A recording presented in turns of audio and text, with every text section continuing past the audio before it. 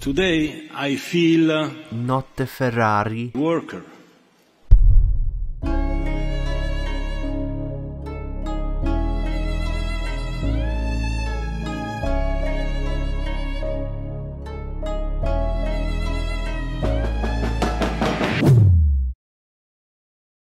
So Mattia Binotto has resigned from Ferrari. He is gone. After what was a bit of a letdown in 2022, and the reports did surface that Ferrari were looking at different options to lead the team going forward, were countered by Ferrari themselves, saying that the rumours were without foundation, and here we are 2 weeks later, and Binotto has resigned. So what's going on at Ferrari? Why has it been 15 years since we have won a title? Why has it been so long? This great team has quite the reputation. It has the allure that many teams don't have. It's like Manchester United in a way. They're not the best at the moment, but if you're a player and the phone rings, you gotta be at least tempted. Mattia Binotto actually is like Ole Gunnar Solskjaer. I mean, a legend in his own right in the past, but leading the group and leading the team, it just didn't really work out. So we all know that Fred Vasseur is the favourite or the most talked about to replace Mattia. He has that relationship with Charles Leclerc, which goes back many, many years. They are very tight, very strong. Ferrari are very keen to secure Leclerc for the future. They want to build the team around him. Ferrari are good on the driver's front, I think. I really do feel like Charles Leclerc is an extreme talent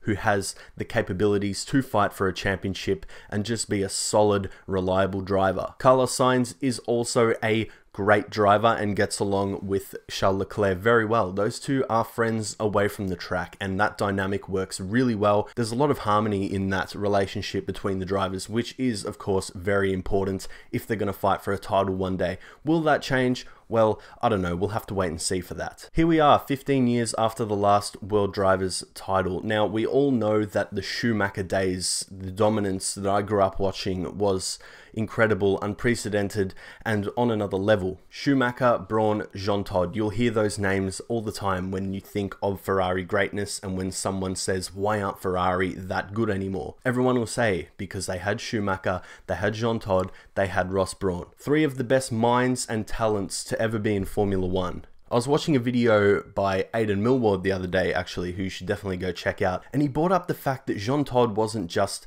a boss. He wasn't just a team leader. He was more of a politician, which of course is so true. I mean, those three guys at Ferrari had almost like a pact. Like, they always had each other's back. If one were to leave, the others would follow. It was more than just a sport for them. It was more than just winning a Formula One race or winning a championship. It was actually a personal achievement between the three of them, a life achievement, which they all set out to do together, and they all had the same focus, the same end goal, to dominate the sport and be great. It was a sort of culture which is just a winning culture, definitely, but it's on another level. It goes outside of Formula One. When it goes from just being a sport goal to being a life goal and something you live and breathe every day of your life, it's on another level. The mindset is something that elite sports people have in order to dominate and just keep winning. So Ferrari have a bit of a decision on their hands now, because changes are obviously being made, and I think that that is extremely important and essential if Ferrari want to climb the ladder again. Now, I don't know if it's an L or a W for Binotto, because he did turn around that disaster in 2020, which was a complete shock really as a Ferrari fan, and he did turn it around in 2021. Ferrari bounced back somewhat pretty well, finished third in the constructors standings, and in 2022 they were in the title fight for just a little bit, had a few dominant weekends, had some great races, but unfortunately just couldn't keep up with Red Bull in the long term. I'm a bit in the middle with the Binotto W or L.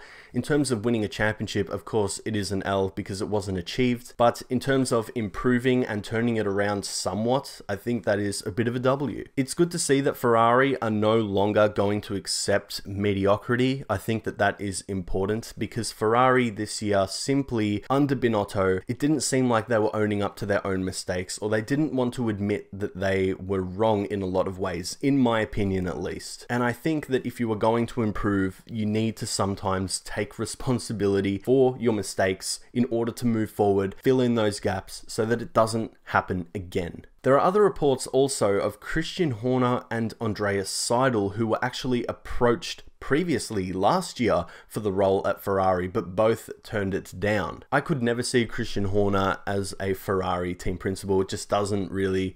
It's just something I can't see happening. I think Andreas Seidel is still in the conversation if he were to be approached. Now, I mentioned in a previous video that he is very dedicated to the McLaren project, but I still think that when Ferrari give you that call, I mean, it just has to be tempting in some way. Ferrari have an allure about them that not many sports organizations have. The thing I love about Ferrari is how exclusive they are, and sometimes how above everyone they put themselves. Sometimes, sure, it maybe hasn't worked to their advantage in F1, but I feel like the exclusivity of owning a Ferrari is what makes that brand special and what makes someone feel special owning one of their cars. Ferrari are a huge team with a massive history, and they've had some of the best moments in Formula One, one of the most dominant eras of all time with Schumacher, but that is the past. And I'm sure Ferrari understand that going forward, there needs to be some changes. There needs to be more organization. There needs to be responsibility from the boss, from the leader to say, all right, I put my hand up.